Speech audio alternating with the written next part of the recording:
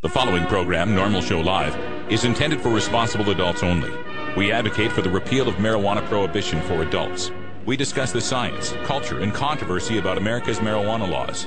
We do not advocate or encourage any illegal activity and advise all listeners to learn their state and federal marijuana laws by visiting normal.org, NORML.org. Opinions and claims made by guests and advertisers of Normal Show Live are their own and do not necessarily reflect the philosophy and policies of Normal. Listener discretion is advised.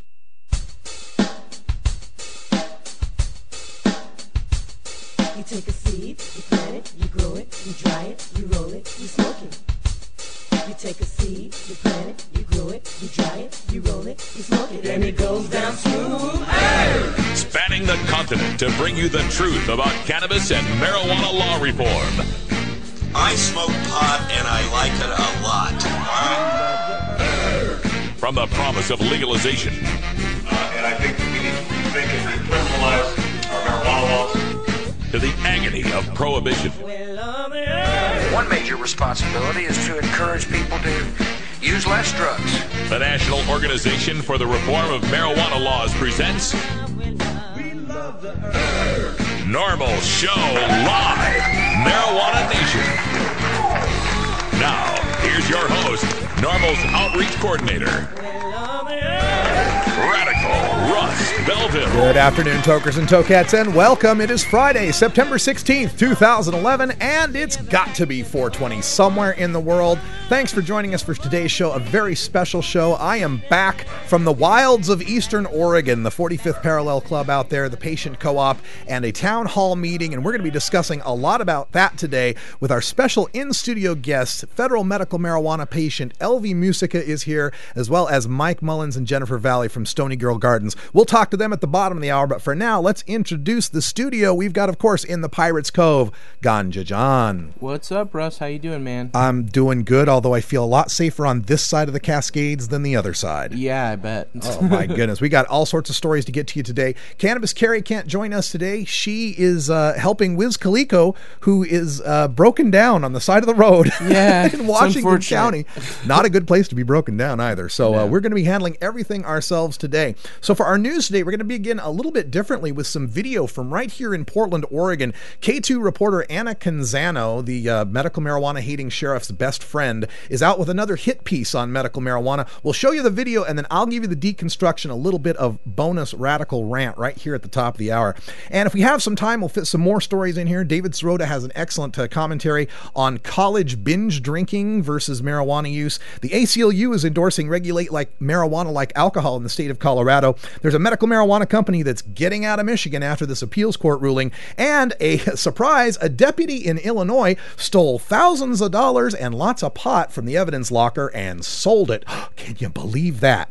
Herb Thrasher will be joining us at 20 after the hour for our daily Toker Tunes. Today is Rockin' Friday, and he's got another great rock group, Melodramas, joining us with Generation Same. At half past, we got Steve Bloom from CelebStoner.com. He's going to give us the latest celebrity entertainment news, including a look at that Sarah Palin biography coming out. Apparently, Sarah Palin not only inhaled, but sniffed a little too. We'll talk about that and more with Steve Bloom at half past the hour right there in New York City.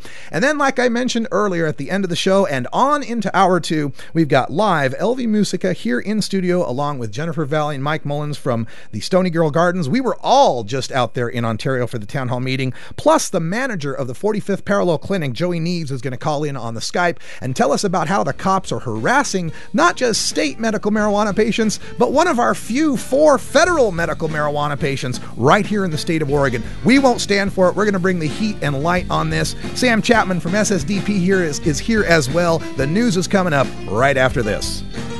This is Normal Show Live, the voice of the Marijuana Nation. The law offices of Omar Figueroa would like to remind you to stand up for your rights. Please do not give up your precious liberties. There's nothing wrong with standing up for our constitutional rights, and in fact, it's the only way to honor the Constitution that gives us these precious rights. Treat law enforcement with respect and respect the Constitution by standing up for your rights. If you are detained or arrested, stand up for your rights by repeating, I respectfully invoke all of my legal and constitutional rights. I do not consent to any search or seizure. I want to remain silent, and I want to speak with my attorney, Omar Figueroa. Omar Figueroa has more than a decade of experience in federal and California courts and graduated from Yale University, Stanford Law School, and Trial Lawyers College. Please contact the law offices of Omar Figueroa at 415-489-0420 or 707-829-0215 or on the web at www.omarfigueroa.com. You're listening to 1 hour of random daily Toker tunes, the best of Roots Monday, Electric Tuesday, Irie Wednesday, Groovin' Thursday, and a double dose of Rockin' Friday. Our show replay begins at the top of the hour. Weedmaps.com. I'm Radical Russ from Normal. In my job as outreach coordinator, I travel every month, and when I'm on the road, I need a fast, accurate way to find the medical marijuana dispensaries in the area. So I turn to Weedmaps.com. Weedmaps.com has the best dispensary locator online or on your mobile device. Search by zip code or let Weedmaps find you, and in seconds you'll have the addresses, phone numbers, and customer service reviews for the medical marijuana dispensaries in the local area. Weedmaps.com also has a section devoted to helping you find a doctor who understands and recommends medical marijuana under your state's law. You can even check prices on the Medical Marijuana Stock Exchange. Coming soon, you'll even be able to find the listings of normal attorneys and chapters, local head shops and grow shops, and the best weed-friendly businesses. Weedmaps.com has the information you need to be an informed cannabis consumer. Visit Weedmaps.com today, a proud sponsor of the Normal Network. Inhaling deeply of the sacred smoke.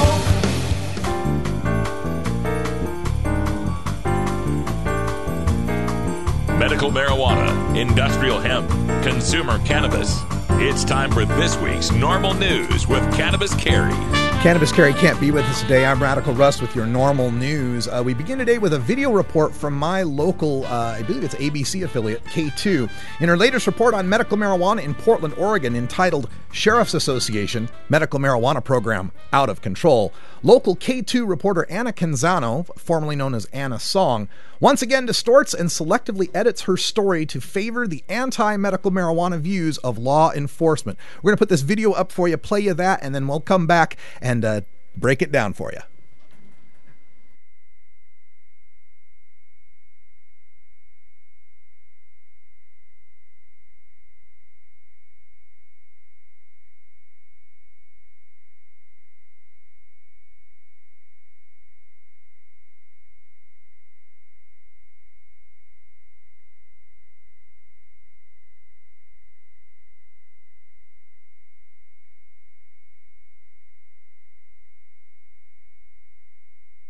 Anna Canzano, at the rate we're going to believe Oregon's 3 times. To our top story. And I don't like to go and riff on people per se, but yes, I think that it has become a problem. Oregon's medical marijuana program under fire for those just using it as a way to smoke and sell pot legally. New president, in fact, of the State Sheriff's Association calls it blatant abuse, saying Oregon's medical marijuana program is way out of control. He tells our On Your Side investigator Anna Canzano, at the rate we're going to believe Oregon's 3 times sicker than California. And Anna, more than 90% of these card holders say they're using it to treat pain. Not glaucoma or cancer. It was initially marketed. Even the biggest supporters of medical marijuana say the program operates in this big gray area, with some pushing the envelope too far. This is called a skillet. For Angela Fairless, this is a way of life. She's a medical marijuana patient. She showed us her card. Angela uses it to treat her migraines and post-traumatic stress disorder. She says she gets the politics of pot, that it's a complicated matter. She even gets, to some extent, why law enforcement, like the president of the Sheriff's Association, Tom Bergen, is calling out the legality of some dispensary-type stores. I admire what they are doing, the spirit behind what they're doing. The intelligence and morality is greatly lacking. And that I have concern about, and I have a strong moral obligation to talk about it. Dispensaries were rejected last November by Oregon voters, but overall the popularity of the state's medical marijuana program is skyrocketing. And this is a program that's definitely evolved over the years. It was initially built to apply to just 500 people. That was an estimation. It's now ballooned to more than 50,000. Just last year, I went undercover to show how easy it is to get one. I hit up this clinic, paid my $200, and explained the massage therapy I get for my back and neck pain just wasn't cutting it. I walked out with a prescription for medical marijuana and even a free sample from a grower who happened to be in the clinic. Madeline Martinez happened to become Oregon's 500th patient. She's now the executive director for one of the organizations trying to legalize marijuana. But just like with prescription drugs, she says, abuse and profiteering exists. People getting the cards just to smoke and sell pot.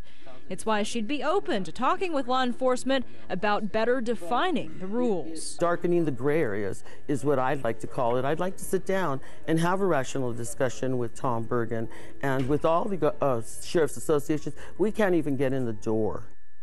One of the key issues I'm hearing about from both sides really is growers growing much more pot than they're supposed to for their patients and then turning around and selling that on the black market. Right now they're only supposed to have a maximum of 98 plants or less, but no one's really tracking how much of that marijuana they're actually giving to the patients and what happens to the extra pot that they grow. You can understand people raising questions. With 50,000 folks using medical marijuana, 20,000 now pending on this deal. Yep.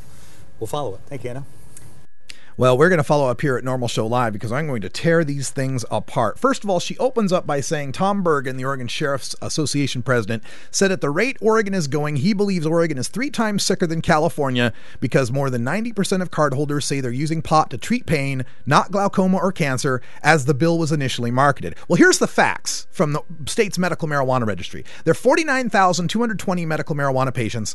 There's 44,756 patients who indicate chronic pain as a qualifying condition. So Canzano and Bergen and every prohibitionist who scoffs at people in pain using a non-toxic herb to treat it, they whip out their calculators and they go, oh my God, 90% of the cardholders are using it for pain, not glaucoma or cancer. And actually the number's 90.9%. But what Canzano distorts is in the word not.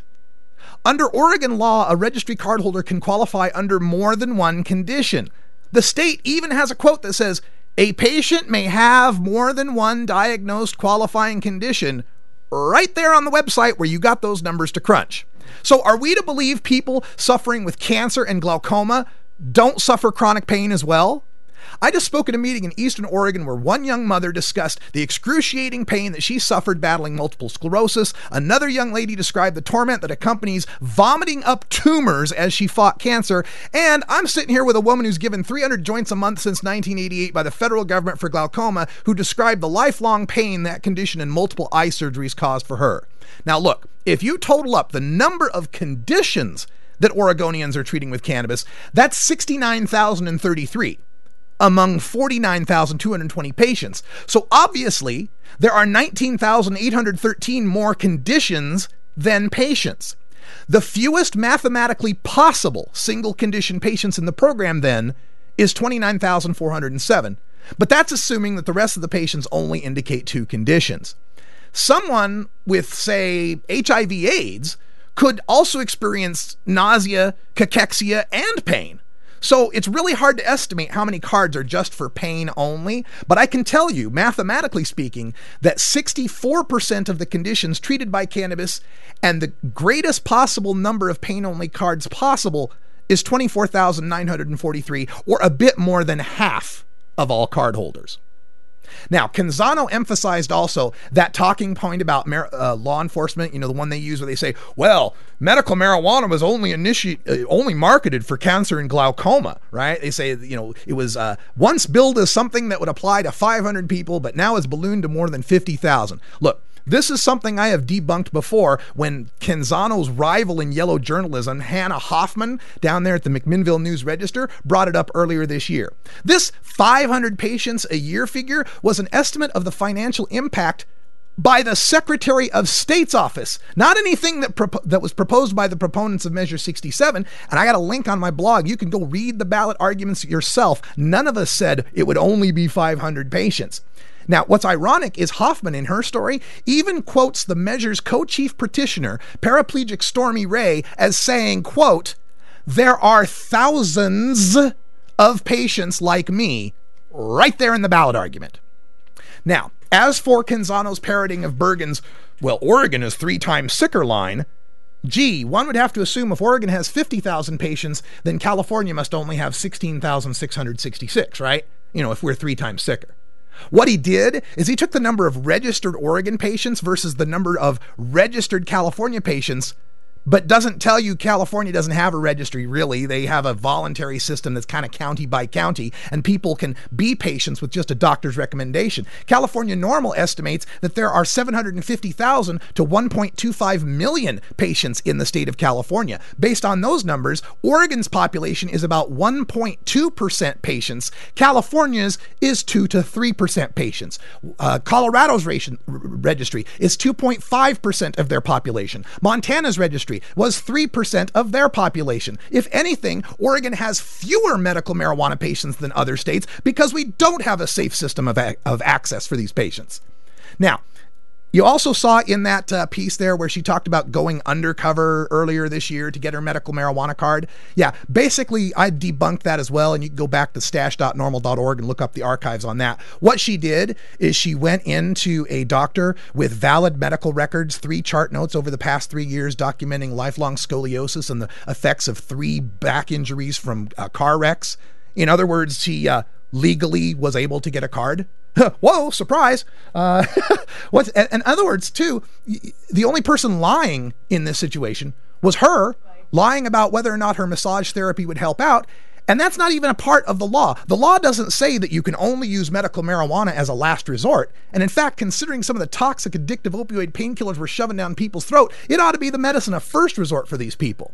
The problem law enforcement has with this rapid rise in medical marijuana's popularity, something that Canzano helps to characterize as abuse with this one-sided hit piece, is that so many people are tired of addictive pharmaceuticals with toxic side effects, and they're choosing to go the natural route and medicate legally with cannabis. They mock people with serious pain for choosing cannabis as a first resort instead of Vicodin, Demerol, OxyContin, Dilaudid, or even acetaminophen and aspirin. And check my blog. You get a great list of side effects from drugs.com on those things, as if they're merely faking and defrauding the medical marijuana program. A survey by the Arthritis Foundation found that 42% of adults suffer some kind of pain daily, and 89% suffer pain monthly, with a mean prevalence of chronic pain at 35.5% of the adult population. 1 out of 3 of us are suffering from pain. The real problem for law enforcement is that more legal patients makes it more difficult for the cops to figure out which one of those cannabis consumers is healthy enough to arrest, fine, and imprison, to seize the assets and driver's licenses from, to break down their doors and kill their dogs, ruin their scholarship and job search prospects, and otherwise scare the hell out of.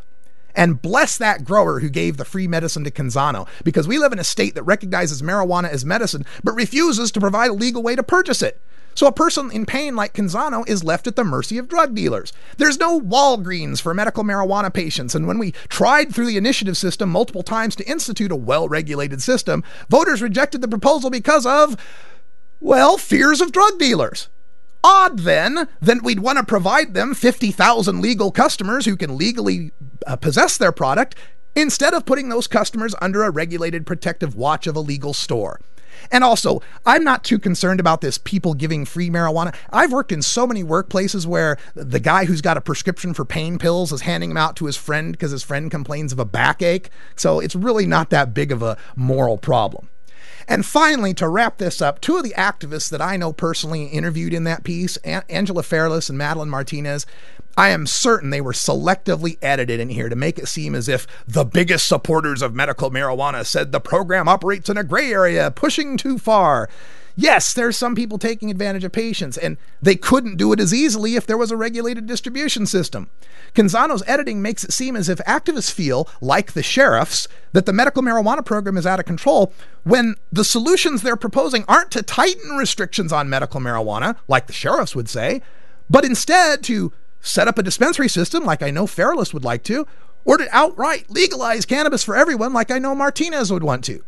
In other words, Canzano reports that both sides think medical marijuana operates in a gray area, but fails to mention that the cops want sick and disabled patients to go back to the black market, and activists just want to make it a legal market. And that's my radical rant for today. You can check out more about this on my blog at stash.normal.org. It's right up there with Portland reporter Anna Canzano, a medical marijuana-hating sheriff's best friend. We've got a link to the video, also links to the previous special report hit piece she did on medical marijuana, links to all those side effects of the drugs, the studies, everything you want to know about this piece. It's up there. Please tweet it out there, Facebook it, get it out to more people, because we have to call out these reporters. They're selectively editing and distorting this message. What do you think about a break, Russ? I think somebody desperately needs a break, and he's going to take it. We'll be right back with Herb Thrasher on the line and Rockin' Friday. It's 20 after the hour, and we have to take a short break, if you know what I mean. Please support these sponsors who support Normal Show Live. Oh, have you ever met that funny reefer man? A reefer man. Have you ever met that funny reefer man? A reefer man. If he said he swam to China, he would sell you South Carolina. Then you know you're talking to that reefer man.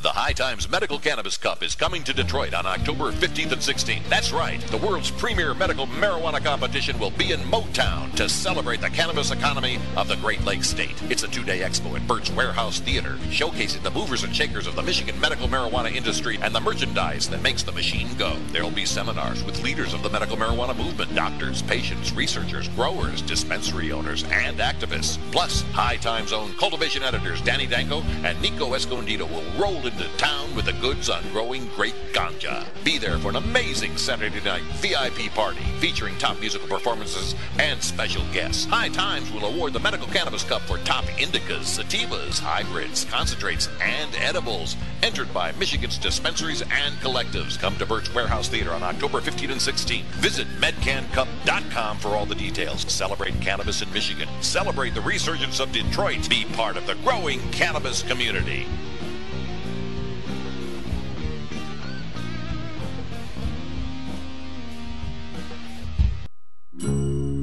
Georgia. Hi, this is Willie Nelson, and I need your help. Alcohol prohibition didn't work in the 20s, and marijuana prohibition isn't working today. It's time we stop arresting law-abiding citizens because they prefer marijuana over alcohol. Nearly 2,000 Americans are arrested every day on marijuana charges. We're unfairly destroying the lives and careers of hundreds of thousands of people each year simply because they smoke marijuana. These are not criminals. They're average citizens like you, good neighbors who work hard, raise families, pay taxes, and contribute to their communities. We need your help to end marijuana prohibition once and for all. It's the fair thing to do. For more information, contact NORML, the National Organization for the Reform of Marijuana Laws. Call toll-free 888-67-NORML or visit their website at norml.org. Normal Show Live. We're as much like Cheech and Chong as ordinary Americans are like the Three Stooges. Hey, Mo! Here, Mo! In today's busy world, we're inundated by advertising for all types of pharmaceuticals that come with a laundry list of potential side effects. Shouldn't you have better medical choices? Natural alternatives to pills pushed by Big Pharma? At Alternative Medical Choices, you could choose natural, safe, and effective alternative therapies that are right for your budget without nasty side effects. Cannabis, or marijuana, has been a legal medicine in the Pacific Northwest since 1998. Our doctors will help determine your qualifications for a medical marijuana recommendation in Oregon, no matter where you live. Our massage therapists will ease your aches and stress with soothing hemp seed oil or cannabis-infused massage salves. We also offer acupuncture, Reiki, and other alternative health therapies. Call Alternative Medical Choices in Portland, Oregon at 503-288-5579 or visit our website at www.altmedchoices.com. We specialize in out-of-state recommendations. That's www.altmedchoices.com or call 503-288-5579.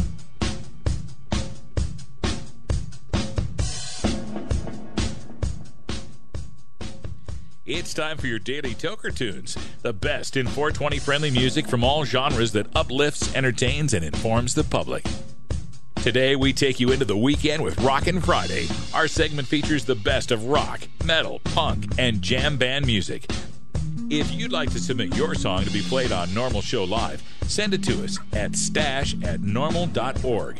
Now here's some more great independent marijuana music for today's Daily Toker Tune. All right, we get back on the line here with Herb Thrasher. How you doing, Herb? Doing great, man. Another busy week, it sounds like, Russ. Oh, yeah, we're having a busy old time here, that's for sure. And tonight, my Boise State Broncos take the field, playing Toledo, I believe, the Rockets.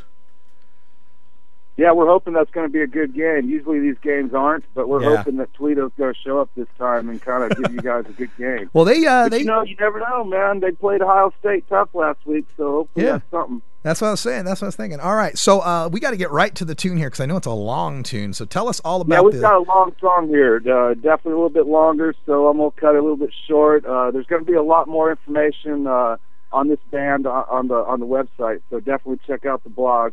But we have a good band here, Melodramas. They're from Salt Lake City, Utah, and they're just huge supporters of the show. They're huge supporters of our community, and so I've talked with them a time or two and told them we'd get them on the show. And so, yeah, they have this great song right here, Generation Same. And really, it got me thinking with all this going on, it really is. It's just the same old stuff. Just hearing this with Elvie now, this story, it's just the same old. It's such a tired subject, and we get the same old news every week. It's just a different person involved. And so it was a perfect song to play. And actually, while we're on it, you guys, if you like the song and you like the band, if you guys go to melodramas.bandcamp.com, they're actually pretty much giving away both of their albums. And so it's a cool way some bands are kind of doing it now where they either give it away or you can name your own price. Mm-hmm. And I recommend going there and downloading the albums and naming $4.20 as your price. There you go. And so if you guys want to pay, $4.20 is always a good pay, and I'm sure they'll love it. So support these guys, get out there and support rock, support the cannabis community, and you guys have a good weekend. And Russ, we'll talk soon. Go Boise. Go Broncos. All right, this is Melodramas with Generation Same on your Rockin' Friday Daily Toker Tunes.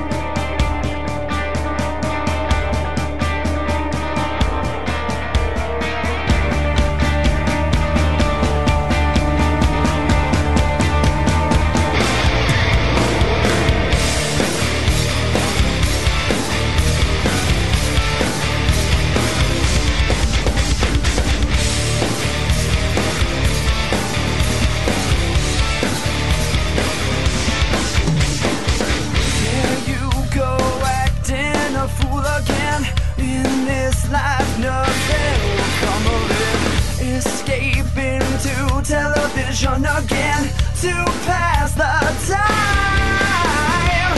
Big brother hates your identity. Self-obsessed, bent on pain removing. Attack the individual, dress alike and think as one united slave. One for fear.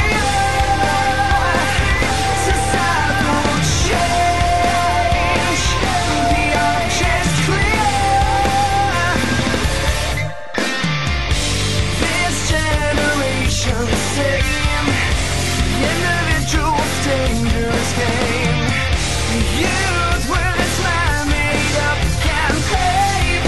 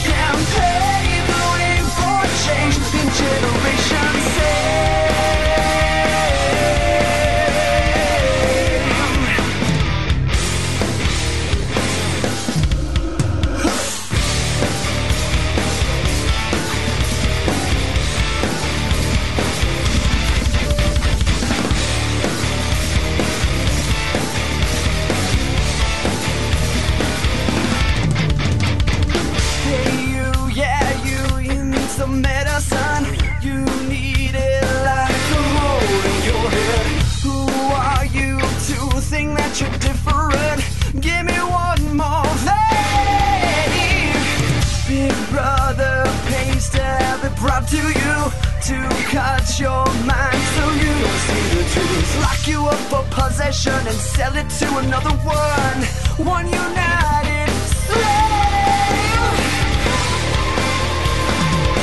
One for fear, societal change. The object's clear. This generation's same. The individual's dangerous game. A youth with its mind made up can pave the way for change. This generation's same. The individual's dangerous game. A youth with its mind made up can pave the way for change. In generation same.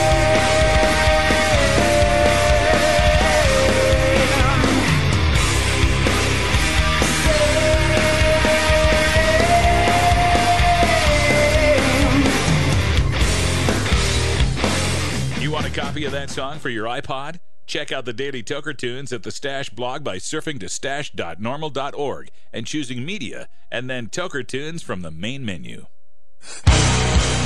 Starfish Designs, makers of the original Gandalf. I'm Radical Russ, and when I want to relax, I always have my 17-inch long original Gandalf from Starfish Designs nearby.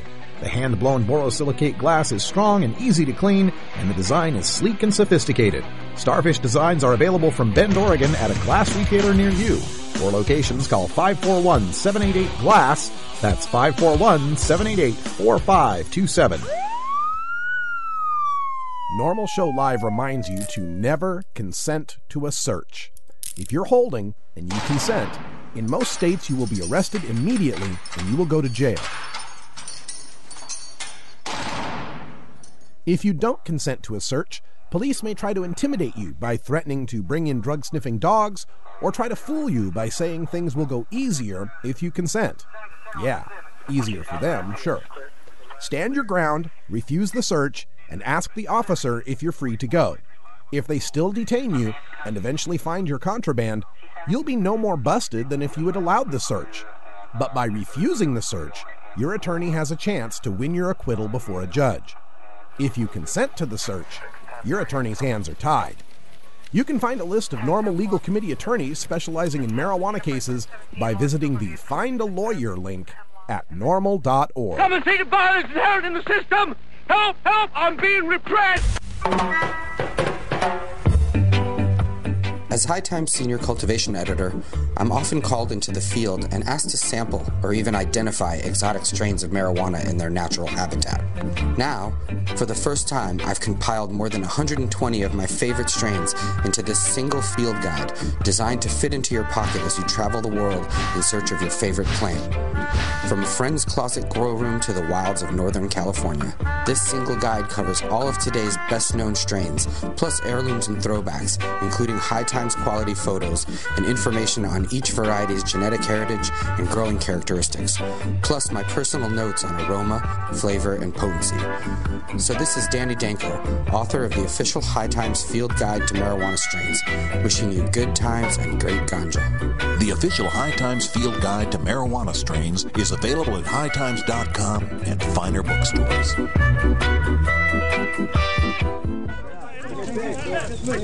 Everyone move. When it gets to start, nice.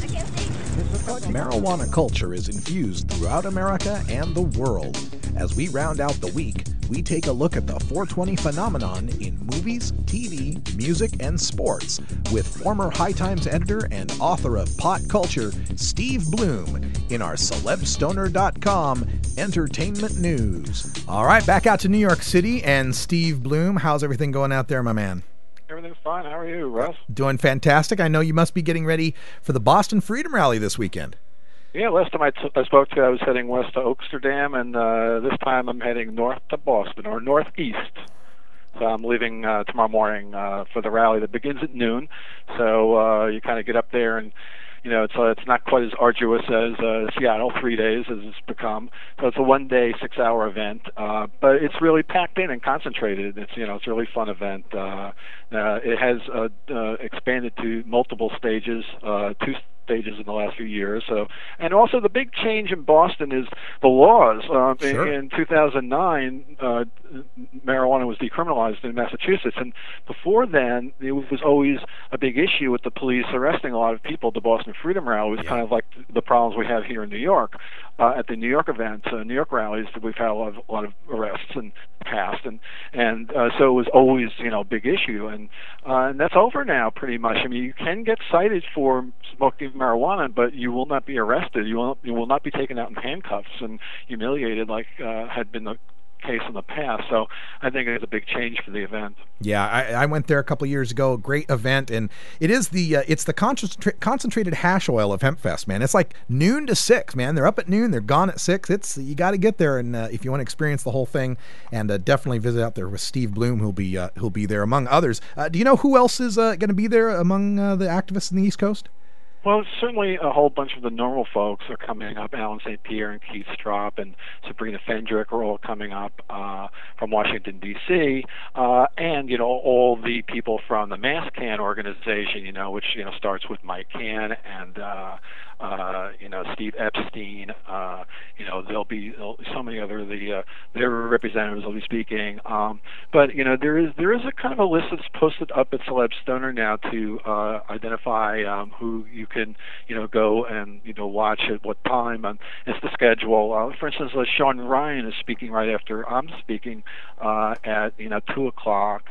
Sean Ryan's a candidate for Boston City Council, so that's more of a local issue there, and so you'll get a lot of the local stuff. You got Danny Danko, sure. The whole High Times crowd, of course. Yeah. Danny, Bobby Black, and Rick Cusick will all be up there speaking at different times. And as far as the bands, you have like pretty much a lot of the same that have been playing over the years, like Prospect Hill, DJ Slim. Terminology is part of it this year. He's going to be the hip hop kind of big hip hop act.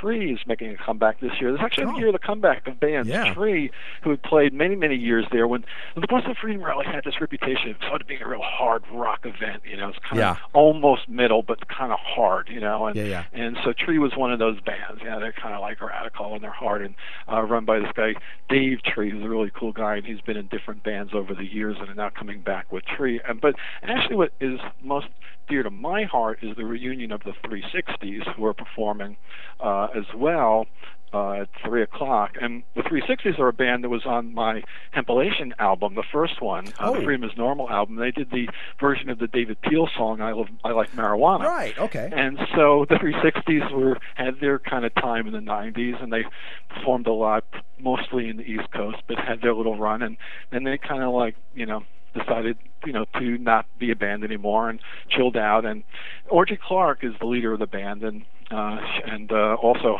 a guy named Eric Russell, who she lives with and has been a long-time partner. And so it was sort of defunct. Then all of a sudden they hear the band is sort of making a comeback for the rally. And in addition to that, David Peel, they have invited to perform with them a couple of songs, including the marijuana song. And so that's where I get recruited, because I kind of brought them together initially. And then when we recorded the song, I sang on it as a backup. And then over the years, because of that, David Peel recruits me to sing as a backup with him on such, the marijuana song and a few of his others who I've got to know. So I'm a little bit of a backup in the Lower East Side of David Peel's extended family band. So I will be on stage, in addition to my little slot of singing with David Peel in the 360s on I Like Marijuana, and one other song. You don't want to miss the Boston Freedom Rally for your opportunity to see Steve Bloom sing. If only for that. Backup. Hey, you got to keep up with David Peel. He's really loud. It's tough. Hey, let's switch over to sports. I reported earlier this week how our Pigskin Potheads fantasy football team beat the Green Bay Packers. They were the best team in our little fantasy league. In the real world, I was wondering how that was getting off to. Yeah, it did really, really well. Vic did almost as well as Aaron Rodgers, was like maybe 2 points behind him. Our wide receivers dominated their wide receivers. Running backs were about equal. Our tight end was much better. We lost on defense and kickers, but overall we won the game by 10 points or so. Hey, Ricky Williams had a good day, right? Yes, he had a good day. The other Marshawn Lynch was the other back, and he didn't do so well. How about Harvin? Didn't he? Harvin did great. Day? I had Harvin on the bench in favor of, I can't remember, I had Kenny Britt up, and I forget the other receiver I had up. Unfortunately, not this week though. We got that. Oh, it was Santonio. I had Santonio up rather than Percy Harvin. So Santonio is apparently having some quadriceps problems. So I've got Percy on for this next week. I think Santonio will play. I read that this morning, but it looks like he'll play. And we'll check that out. But it's just nice to see that, a team full of nothing but players who've had problems with pot drug tests or been busted for pot outplaying the Super Bowl champs. I thought that was great. Has Maroney found a team yet? I don't think so. Lawrence Maroney? Unfortunately not. Hey, let's go to real world sports, though, because you are always filling us in on the New York Metro or Media Softball League. What's the final result of the High Times Bong Hitter season? Well, the High Times Bong Hitters lost in their efforts to dethrone Wall Street Journal for the second time in a row. Now, Wall Street Journal has three-peated as the best team in the New York Media Softball League, the NYMSL, which I'm the commissioner of. And I was once, the coach of the High Times Bong Hitters, no longer with High Times, and just run the league, which includes High Times. And, sort of deep down, I was rooting. I was hoping, it'd be nice to see High Times win again. They won it the first year when we started in the league in 2007, and Business Week won it the second, and then Wall Street Journal won the next three. Business Week dropped out of the league because they had some changes when Bloomberg bought the company, and so, it's really been High Times and Wall Street being the two best teams, with DC Comics as a possible third.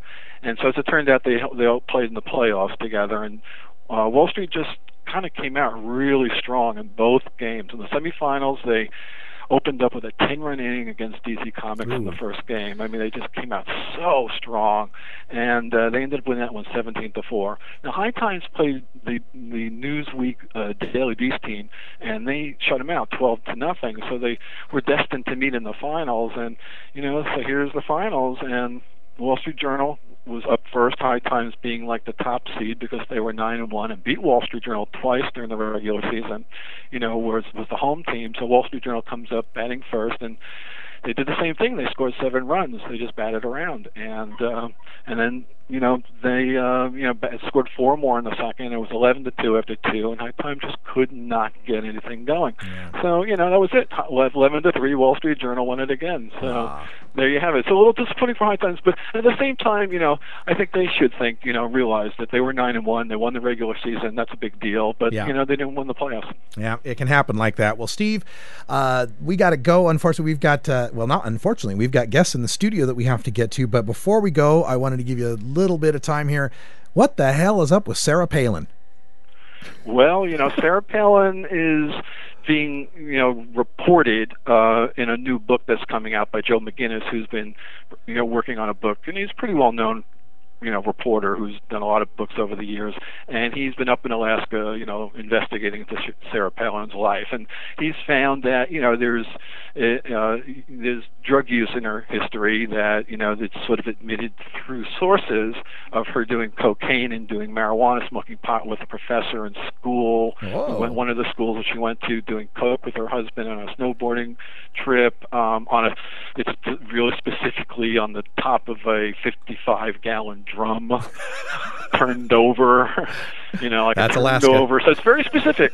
And then she's got this thing where, she's had this allegation of an affair with her husband's business partner, once upon a time business partner, who she, has, said it's not true before, so it's not the first time that's come up, apparently. But the thing about Glenn Rice, the NBA player, former NBA player and former University of Michigan star, that they had, a one-nighter.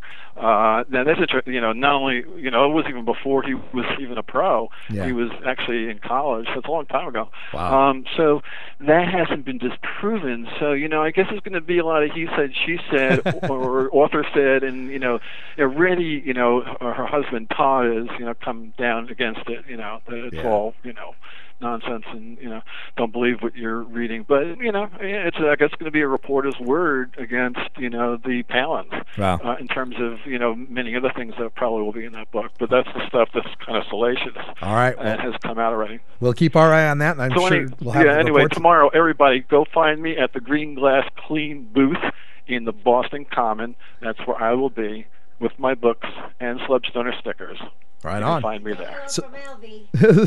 Elvie Musica says hi here from the studio, by the way. Oh, I love you, Elvie. All right. Love you and miss you, Elvie. I miss you guys. Get back there next year. We'll have you all back. Thanks, Steve Bloom from Slubstoner.com for joining us here for the Entertainment Report. Have fun in Boston. And when we come back, we're live with Elvie Musica as well as Mike Mullins and Jennifer Valley from Stony Girl Gardens, Sam Chapman from SSDP, and Joey Neves from the 45th Parallel Club in Ontario, Oregon on the phone. We're right back after this. Cannabis, pot, hemp. Just say no. No matter what you call it, it's a huge part of popular culture. Where'd you learn that, Cheech? Drug school. You don't need weed school. You just need a copy of the new book, Pot Culture, the A to Z Guide to Stoner Language and Life. Hey, this is great, man. Even if you never smoked marijuana. I never used marijuana. Sorry. Don't think you smoked marijuana. I experimented with marijuana a time or two and didn't inhale. Or you used to smoke marijuana. I inhaled frequently. That was the point. Pot Culture by former High Times editor Steve Bloom and Shirley Halperin will answer every question you ever had about marijuana culture. Has that marijuana made it back up here yet? Check out Pot Culture, the A to Z Guide to Stoner Language and Life at Amazon.com or visit potculturebook.com today. Too bad, man. I just stopped smoking yesterday.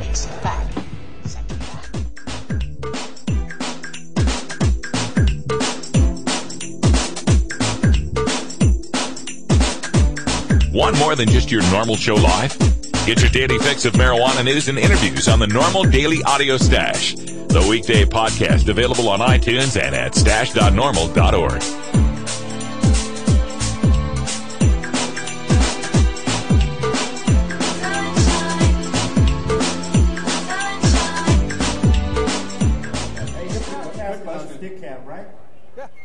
Big up to the people at StickApp. I broadcast on StickApp to BeReal.tv, BeReal TV on StickApp. So big up to everybody watching from this page. I know your show.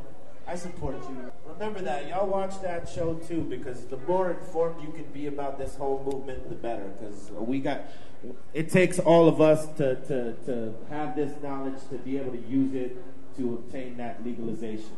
We can get it, but it takes all of us. Hello, this is Webb Hubble. Life insurance is now available for responsible marijuana smokers. For years, responsible marijuana smokers have not been able to access affordable life insurance products. Normal uniquely supports cannabis consumers. 2 carriers have already agreed to offer all of their traditional life insurance products at all levels without excluding individuals who smoke marijuana responsibly. Help Normal and help yourself. If you've been declined for life insurance, are paying above market premiums, or simply want to know what now may be available in the way of insurance for marijuana smokers, contact me at info@mclaughlinonline.com or simply call me at 202-293-5566. Legalization, decriminalization, lowest law enforcement priority, medical marijuana, ganja sacrament, consumer cannabis, industrial hemp. The world of marijuana law reform involves many different aspects of cannabis that interact nearly every public policy discussion in America, including healthcare, the economy, global climate change, law enforcement in prisons, immigration, religion, free speech, energy policy, and war. Now, we take a look at how re-legalizing marijuana will change the world in our Normal Show Live Cannabis Conversations. All right, welcome back, everyone. We are very, very pleased to have as a guest in our studio for the first time, Elvie Musica, one of the 4 remaining patients on the Compassionate Investigative New Drug Program, a.k.a. Federal Medical Marijuana. Elvie, welcome to the show. It's a pleasure to be here, Russ. We're so glad to have you. And also joining us, we've got Mike Mullins and Jennifer Valley from Stony Girl Gardens. How are you all doing? Thanks for having us, Russ. Glad to have you here. Sam's hanging out from Oregon Ducks SSDP taking notes, so he hasn't got a mic, but he's here as well. And we've also got on the phone Joey Neves from the 45th Parallel Club in Ontario, Oregon. Are you there, Joey? Yes, thank you very much for having me, Russ. All right, let's start. I'm going to start off quickly with Joey to describe the situation, then we'll go to Elvie to get her take on it. Joey, we were out there yesterday, 2 days ago? Yeah, Wednesday, for the 45th Parallel Town Hall meeting. About 70 people showed up, and there was a lot of speakers, really well run and organized, discussing medical marijuana. And when I arrived there at the Clarion Hotel, I saw a state trooper car parked out there in front of the Clarion watching people come in. Let me let you take it from there as far as what happened after the town hall meeting. Well, after the town hall meeting, several speakers had joined together at the 45th Parallel Club for an afterwards meeting. And on the way out, as people were leaving, a state trooper pulled them over and gave them all a hard time. And this happened repeatedly, not once, not twice, but 3 times. One of the people that left was actually a grower, not a patient.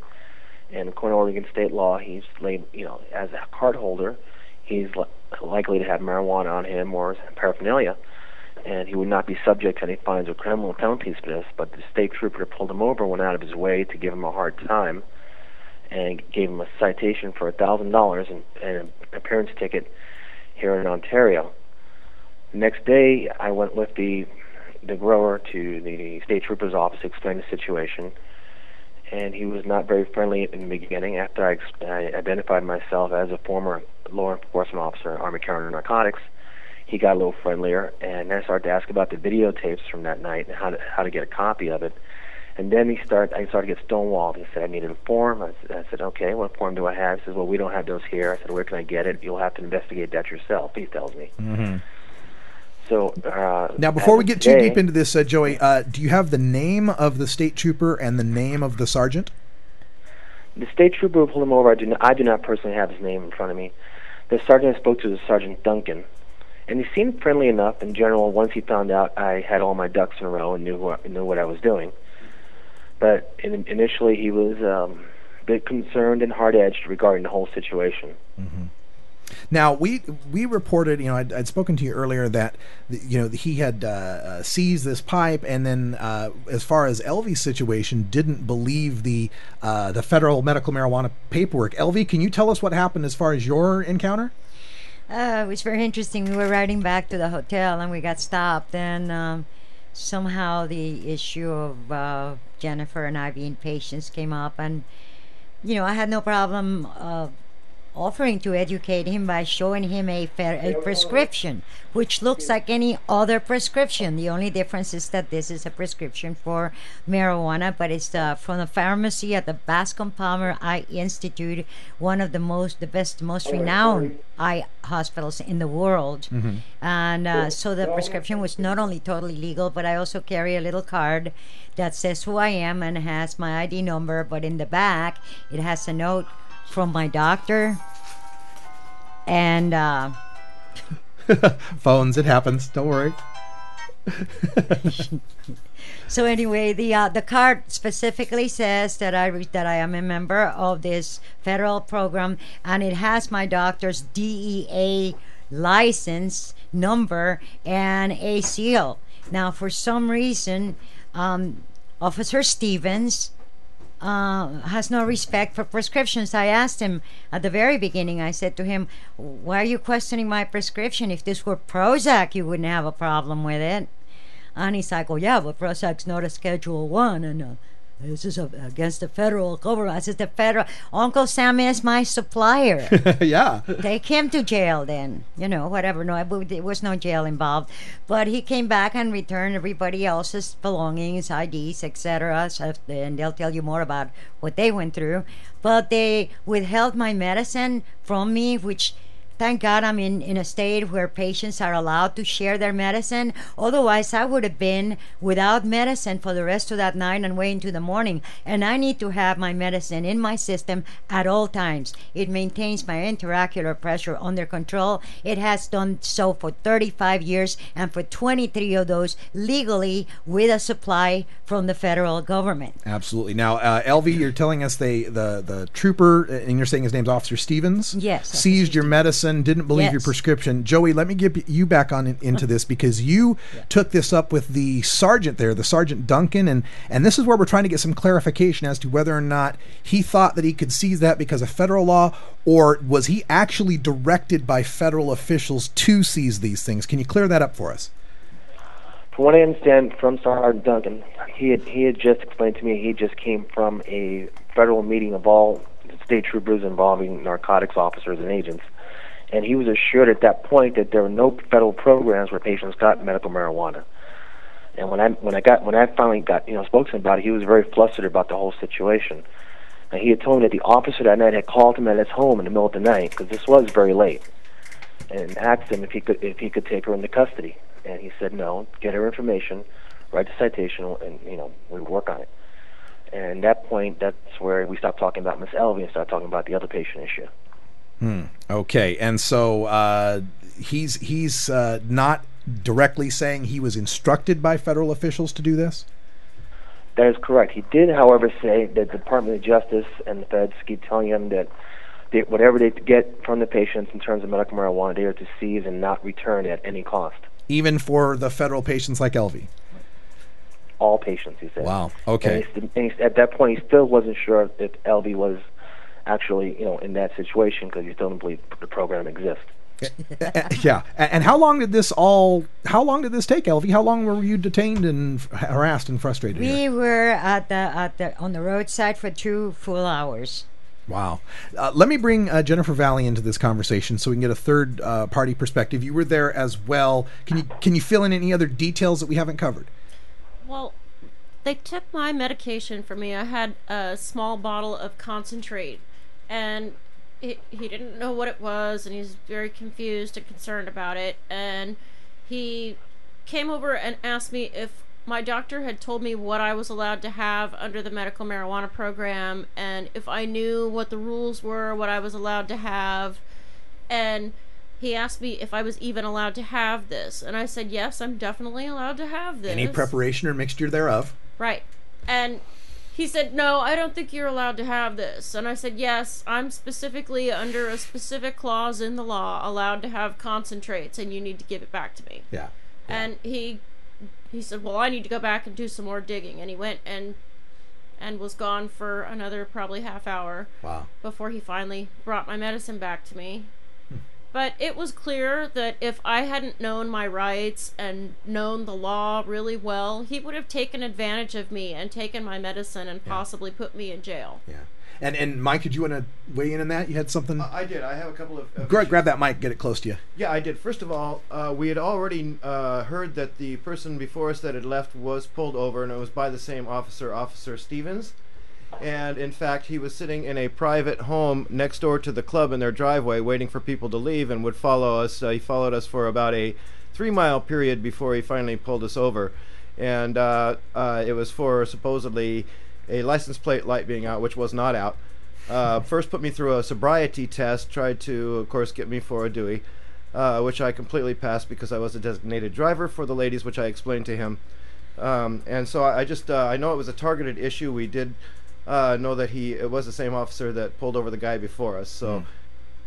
Wow. Well, this is ongoing here, and we're going to keep Joey on the line as well as continue talking about this here in hour 2 for Toker Talk Radio. So I want to encourage everyone to stick around. We've got federal medical marijuana patient Elvie Musica here in studio, as well as Mike Mullins and Jennifer Valley from Stony Girl Gardens and Joey Nieves from the 45th Parallel. Before we wind up the podcast, though, Joey, tell us any contact information for people out there in the East that want to get in touch with 45th Parallel on the web or Facebook or anything. Well, we do have a web presence, 45thparallel.org, and for direct line is 541-889-6147. That's 541-889-6147, and we're basically taking care of people on the eastern side of Oregon and in Idaho and anywhere else that needs our help. All right, and Jennifer, the website for you is stonygirlgardens.com. Is that right? We're stonygirlgardens.com, and we're also growforme.com, which is www.gro4me.com. All right, check that out, folks, and support support these brave patients that are trying to make a difference and coming out to these town hall meetings and speaking out for our rights as they are under Oregon law and fighting to make it a right for everyone. And we will continue to do that. We got to wind up the podcast, so for Ganja John, I'm Radical Russ. Until next time, take care of each other, tokers.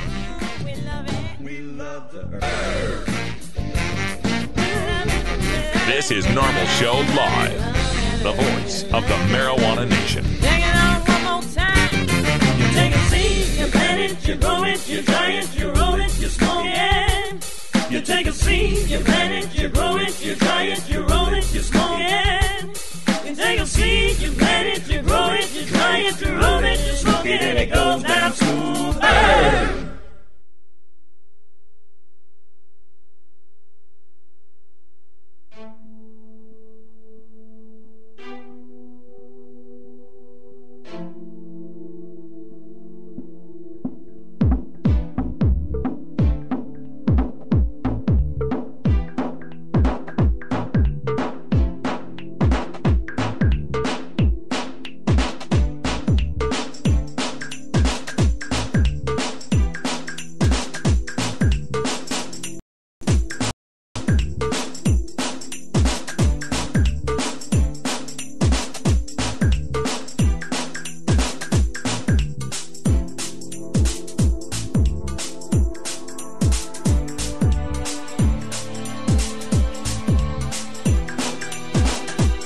Welcome back, everyone. It's 2:01 Pacific Time. Time for Toker Talk Radio.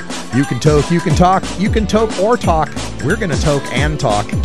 We got all sorts of people here in the studio, and I apologize. I ran out of time, LV, before I could mention your website. You have a website as well. Oh, no, I don't even do the internet very often at all.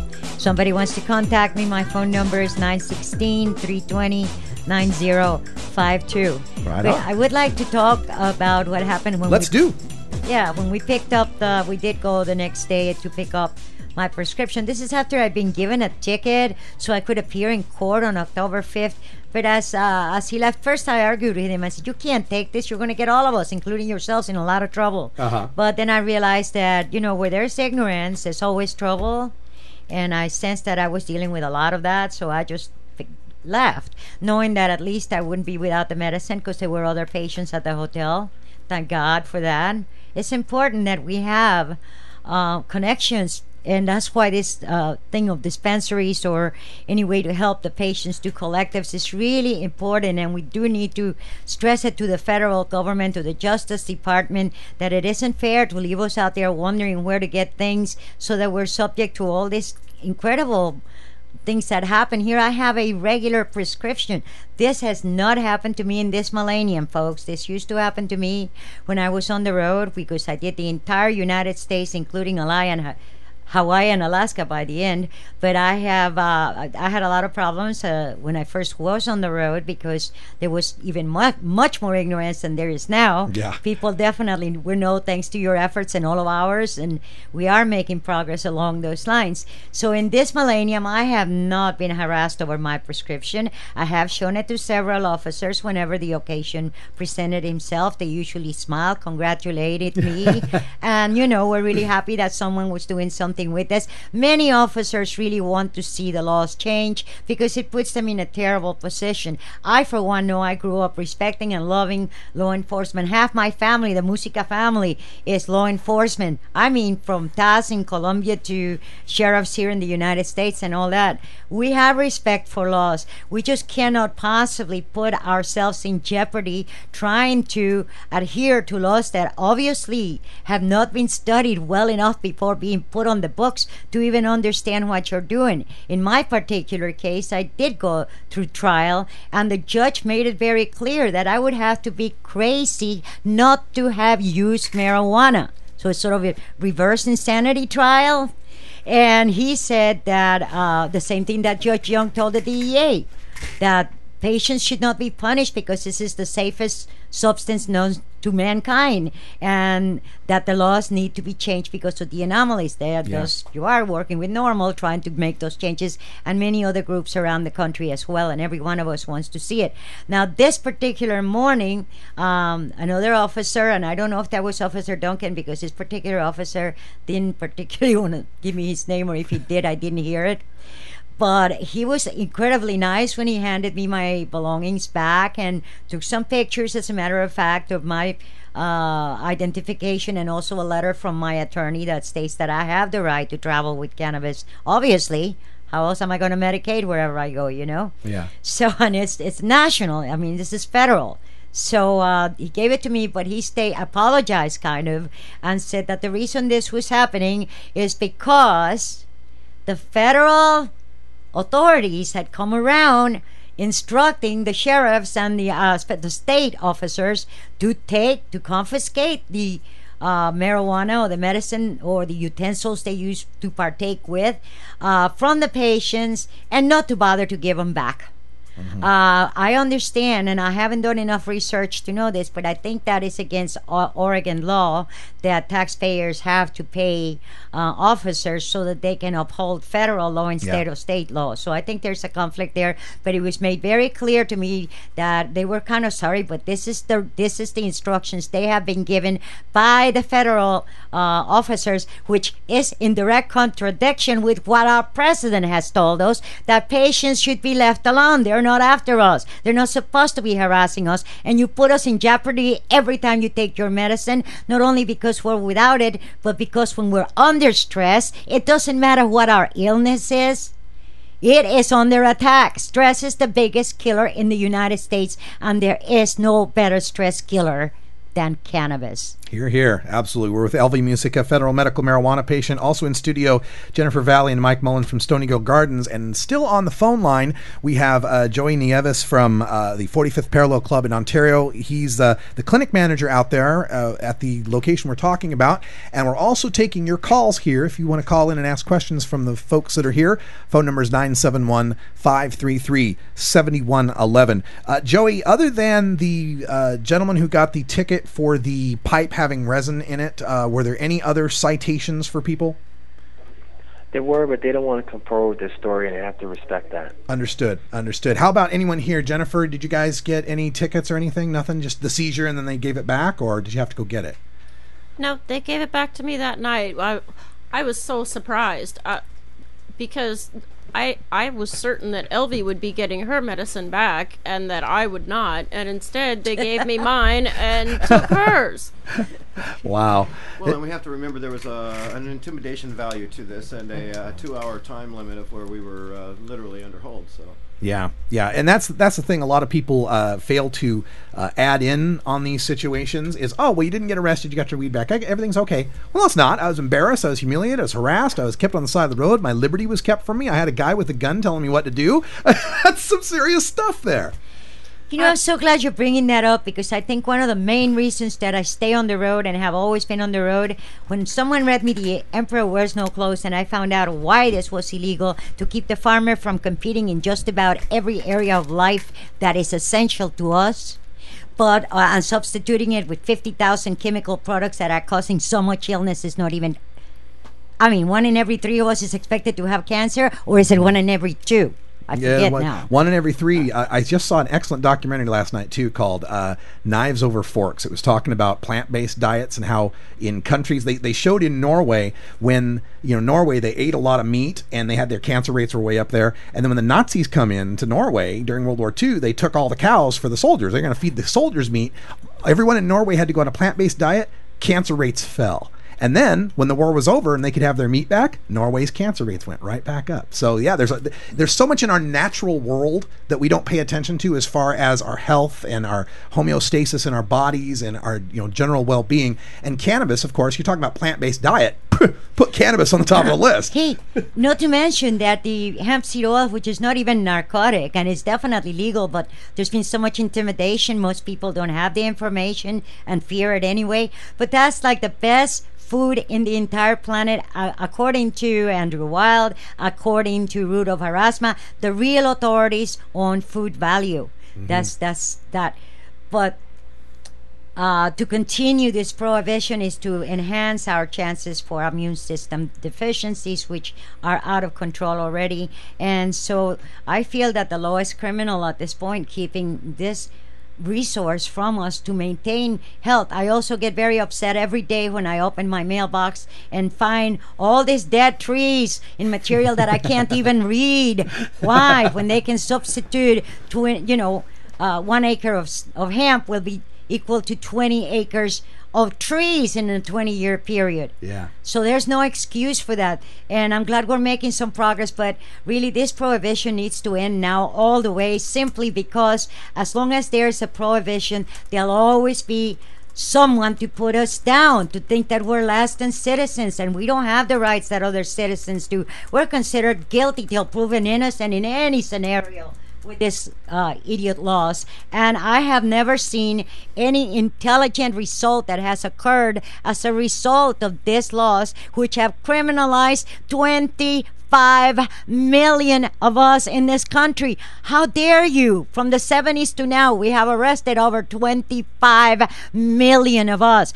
5% of the world's population, 25% of the world's incarceration, more than China, more than Russia ever did. You have to do something about it if for no other reason, because financially you cannot afford this nonsense. Haven't you noticed you cannot afford education for my kids and grandkids? You cannot afford health care for me, really, but you can afford to to arrest and harass 25 million of us. The other thing that's really on my mind that upsets me to no great end is to know that at least 2,000 of us are being harassed every day.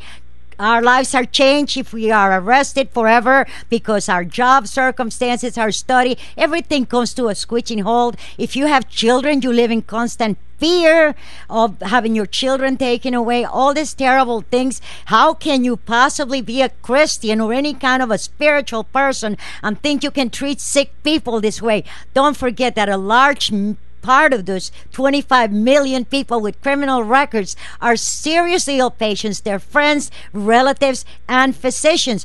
This is a gift the Creator has given you for every need, for a house that doesn't burn easily, that rejects termites and mold from dampness, clothes that I should be wearing at all time, if for no other reason to avoid catching fire as I walk by some device that is on that. Some fire started at my house when I was sleeping one time locally. The drapes were hemp, and there was a hole there to show me there was, and it was a burned hole, but they didn't catch fire and burn the rest of the house down.